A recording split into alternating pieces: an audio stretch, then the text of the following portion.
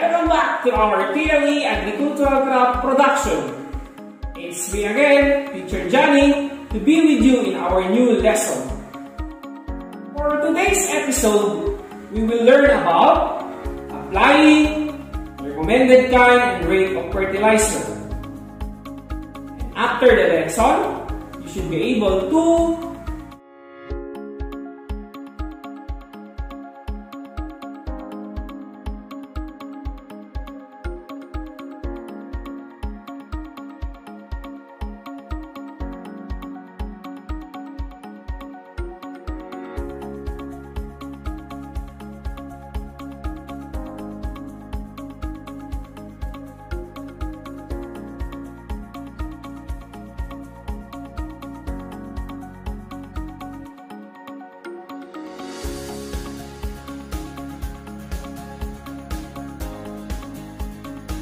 fertilizer computation.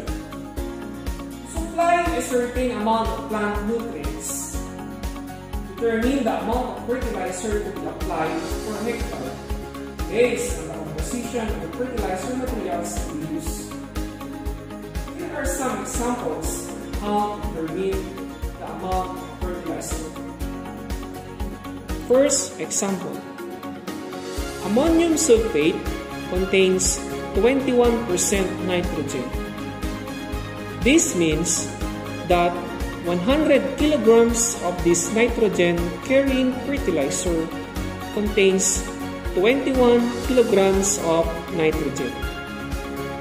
To calculate how much ammonium sulfate is needed to supply 120 kilograms of nitrogen per hectare, we simply divide the 120 kilograms of nitrogen needed by 21%, which is the nitrogen content of ammonium sulfate, and multiply the results by 100.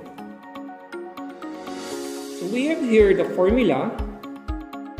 Fertilizer needed is equal to recommended rate, that is per kilogram per hectare, divided by the percentage of nutrient of the fertilizer multiplied by 100. So let us substitute the formula. Kilogram needed of fertilizer needed for the ammonium sulfate is equal to 120 kilogram of nitrogen per hectare divided by 21%. Multiply that by 100. So the result is we have 570 kg of ammonium sulfate per hectare. The same formula may be used with any of the materials containing nitrogen, phosphorus, or potassium. Example number 2. One wants to apply 80 kilograms per hectare of phosphorus as a single superphosphate 0-20-0. The computation appears below. So let's see. So we have here the fertilizer needed. Single superphosphate is equal to 80 kilograms of phosphorus per hectare divided by 20 times 100. The result is 400 kilogram of superphosphate per hectare.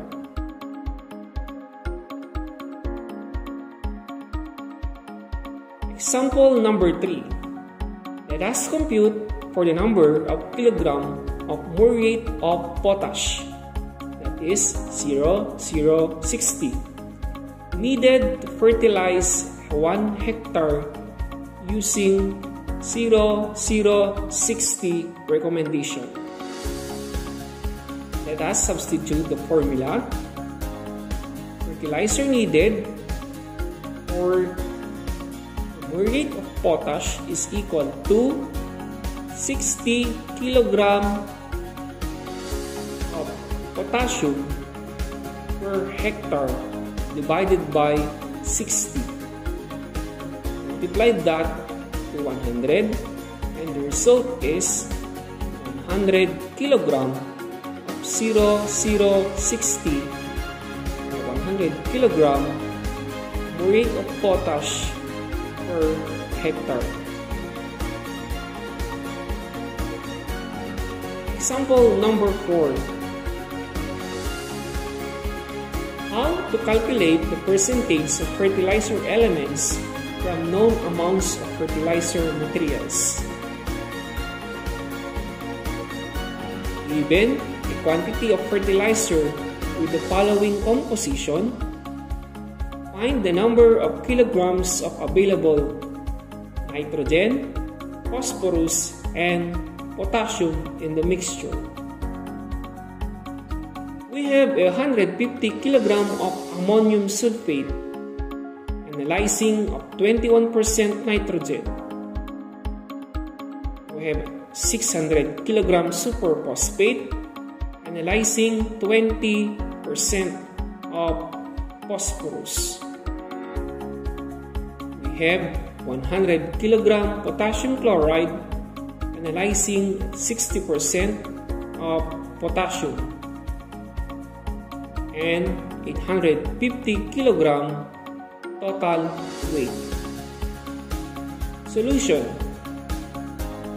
To determine the analysis of a fertilizer mixture, multiply the quantity of fertilizer by the percentage of nitrogen, phosphorus, and potassium in it, and divide by 100. We will use the following formula.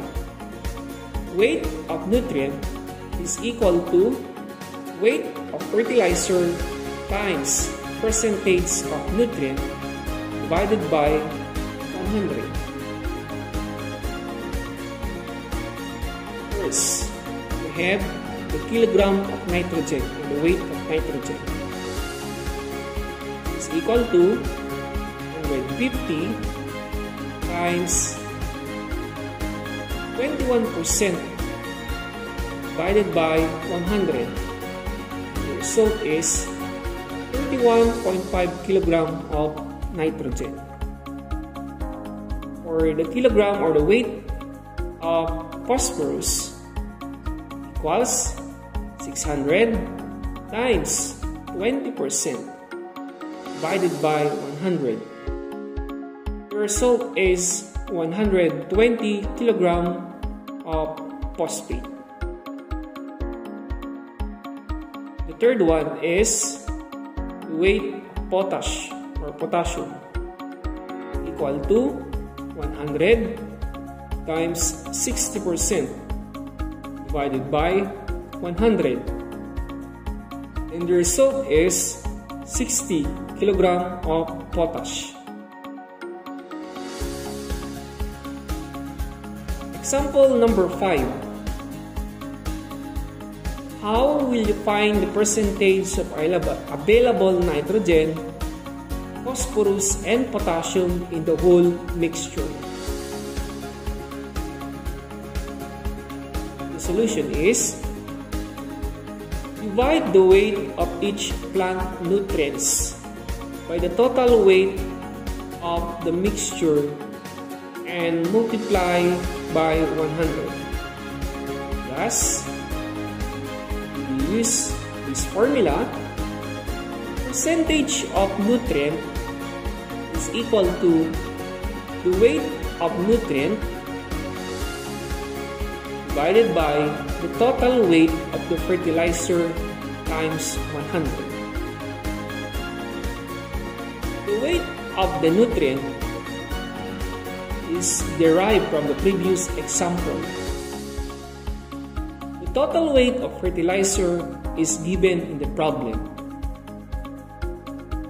Now let's proceed to the solution for the first element. Nitrogen is equal to 31.5 kg of nitrogen divided by the total weight of the fertilizer, which is 850 kg, times 100, and the result is 3.7% of nitrogen. For the phosphorus, the weight of nutrient that we derived from the previous problem is 120 kg divided by the total weight of the fertilizer and multiplied that with 100 or 100, and the result is 14.1% of phosphorus. Next, for the potassium, percentage of nutrient is equal to the weight of the nutrient, which is 60 derived from the previous problem, divided by the total weight of the fertilizer times 100. The result is 7.0%. This could be summarized as the grade is 3.7, 14.1, and 7.0. Sample number 6.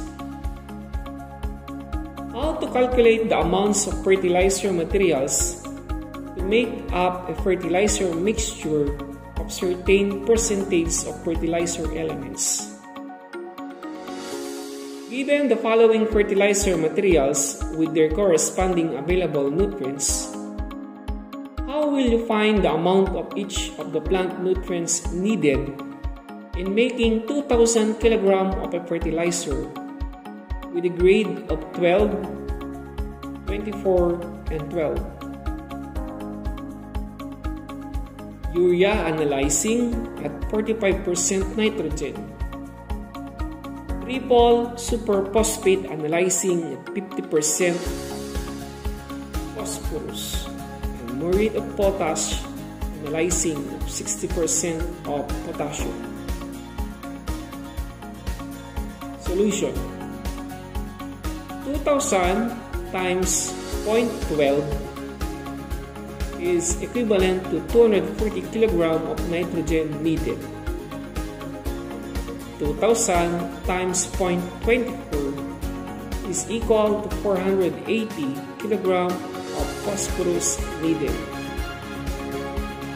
2,000 times 0.12 is equivalent to 240 kg of potassium needed. How will you find the number of kilograms of each of the fertilizing materials needed to make the mixture? This is the same procedure as in examples 1 to 3. For nitrogen is equivalent to 240 kg divided by 45% nitrogen times 100, and the result is 533 kg of urea. Next, for the phosphorus, 480 divided by 50 times 100, and the result is 960 kg triple superphosphate. For the potassium, 240 divided by 60 times 100 is equivalent to 400 kg potassium chloride. Since you wanted 2,000 kg of fertilizer with a grade of 12, 24, and 12, you must add sand or some other inner filler to make the desired weight of which 533 kg of urea, 160 kg of triple superphosphate, 400 kg of potassium chloride, and we will need 107 kg of sand, coconut shells, or any filler. The total will become 2,000 kg. Sample number 7. Calculate mixed fertilizers. find out the number of kilograms of the separate fertilizer materials needed for the preparation of 1 metric ton, which is equivalent to 1,000 kilograms of mixed fertilizer of 5, 8, 12 grade using ammonium sulfate, that is 20% nitrogen, calcium superphosphate, that is 16% phosphorus, and muriate of potash, that is 60% of potassium. Work out the quantities of the individual fertilizers required for 100 kg of 5, 8, 12 fertilizer mixture. Contain 5% nitrogen, 8% phosphorus, and 12% potassium. Then multiply these figures by 100 to obtain the total requirement of fertilizers for 1,000 kg of mixture. For nitrogen, 5 divided by 20 times 100, and the result would be 25 kg of ammonium sulfate. Phosphorus is equal to 8 divided by 16 multiplied by 100, equal to 50 kg calcium superphosphate. For the potassium, 12 divided by 60 times 100 equals to 20 kg of muriate of potash. The total is 95 kg of straight fertilizer. We will need 5 kg of filler to make it 100 kg of mixed fertilizer. In preparing 1,000 kg of fertilizer mixture of the 5-8-12 grade, 250 kg of ammonium sulfate, 500 kg of calcium superphosphate, 200 kg of muriate of potash, and 50 kg of the filler are needed. That is how to compute for the fertilizer. I hope you follow and understand.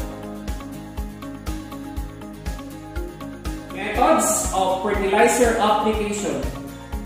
As a general rule, a fertilizer material should be placed in the soil in such a way that the plant can absorb it. This involves not only different zones of placement, but also the time with respect to the age of the plant the fertilizer is to be applied. First method is broadcasting. It is a method in which the fertilizer is applied over the surface of the land. It may not be harrowed, plowed, or greased into the soil. This method is usually practiced in rice fields, pastures, and lawns. Another method, we have the side dressing. Fertilizer material is placed in or in between the rows of crops like vegetable or corn, or placing around the plant or trees. In row crops, side dressing may be done simultaneously with cultivation. The purpose of side dressing is to ensure the availability of plant food nutrients, particularly nitrogen, during the critical growth periods when plants are taking up nutrients rapidly. The third method is the band, row, or localized placement. Fertilizer material is applied in bands to one or both sides of the seed or plant. On row crop, crops. The fertilizer is placed in bands or strips on one or both sides of the row, about 2 inches away from and below the seeds. Fourth method, we have the foliar application. The chemical is mixed with water and sprayed the foliage of the plants. Fifth method, applied with the seed. Fertilizer is broadcast together with seeds, or the seeds are coated with fertilizer by means of an adhesive such as cellulose or gum arabic. And number 6 method, fertigation. This involves dissolving the fertilizer materials in water, and then apply it with the use of sprinkler. Methods of determining soil fertility. First, field fertilizer trials. As the term implies, field fertilizer trial experiment is carried out in the field. It can be done or it can be conducted in different places under different seasons. When managed and conducted properly, the results obtained from this method are very reliable. Number 2, through soil analysis. Soil analysis is a rapid method of assessing the fertilizer needs of crops. The principle involved is that the amount of available nutrients in the soil are directly related up to a critical point with the growth and yield of crop. Soil analysis consists of 4 phases, namely, proper collection of soil samples. Next, chemical analysis. Number 3, interpretation of analytical results. Number 4, formulation of fertilizer recommendation. Number 3, plant tissue analysis. This is customarily made of fresh plant tissue in the field. It is a quick way to test, and it is important in the diagnosis of the needs of growing plants. Sap from ruptured cells is tested for assimilated nitrogen, phosphorus, and potassium. Tests for another elements such as the magnesium and the manganese are also done. The concentration of the nutrients in the cell sap is usually a good indication of how well the plant is supplied at time of testing. Number 4, nutrient deficiency symptoms. An abnormal appearance of the growing plant may be caused by deficiency of one of 4 nutrients nutrient elements. This visual method of evaluating soil fertility is unique and it requires no expensive equipment. It can also be used as a supplement to other diagnostic techniques. Loss of nutrients from the soil. The fertility of the soil is not lasting. It is usually lost through mismanagement by farmers who work in the land. There are many ways in which soil fertility is depleted. First, loss through the crops. Plants utilize growth or large quantities of nutrients from the soil for their growth. The plants having reached their maturity are harvested and sold. Thus, the organic and the minerals that compose the harvested crops are taken away from the farm. The constant removal of soil fertility through the crops will make the soil poor.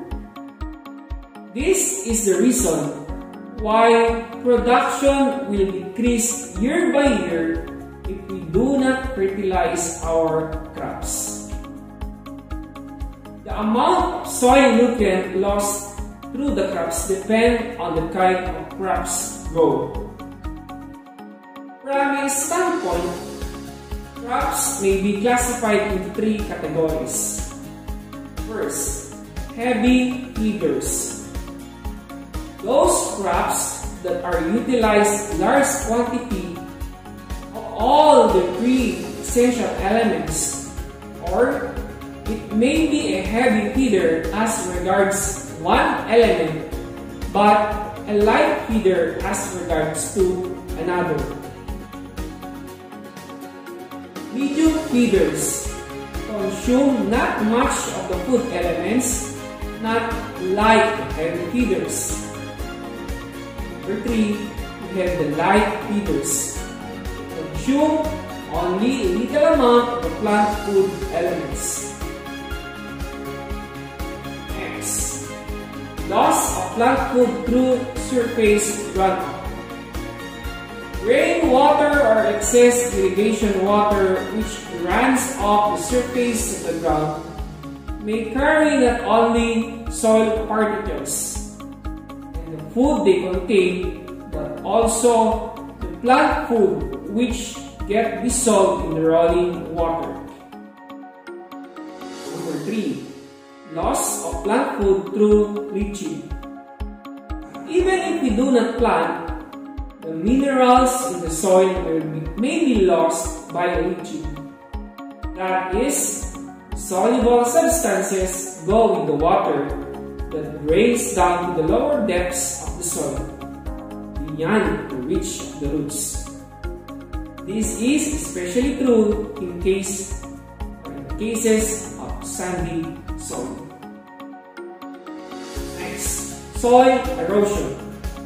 This is the greatest enemy of the farmer. Erosion is the removal of soil from the field through natural forces. Methods of conserving soil fertility. First, the application of commercial fertilizers. Number 2, application of farm manures or organic fertilizers. Green manuring. Practice of growing special crops like legumes, either alone or intermixed with the other crop for the purpose of plowing them into the soil in the green stage when they have reached a suitable height or before flowering. 4. Cover cropping. This is the practice of growing cover crops, especially legume crops, protect the land from erosion, heat of the sun, and beat of the rain. A cover crop is a crop planted, especially in cultures of permanent crops such as coconuts, coffee, corn, and the like, mainly for protection as well as for the enrichment of the soil. Mulching. This is the practice of placing mulch or mulch materials above the soil such as straw, paper, sawdust, leaves, and the like to protect the roots of plants from excessive heat and cold or from drought. This practice also controls the growth of weeds. When the organic mulch decomposes, we turn into organic fertilizer. That ends our lesson for today. We hope you learned something in our discussion. Go over now with your module, answer the other activities and assessment. If you have queries about tasks or in our subject, don't hesitate to post a message in our Facebook Messenger group chat. Send me a private message or text me to the listed number in the activity sheet or in our group chat. Have a nice day, everyone! always keep safe and healthy, especially this time of pandemic. Continue learning and let's help one another.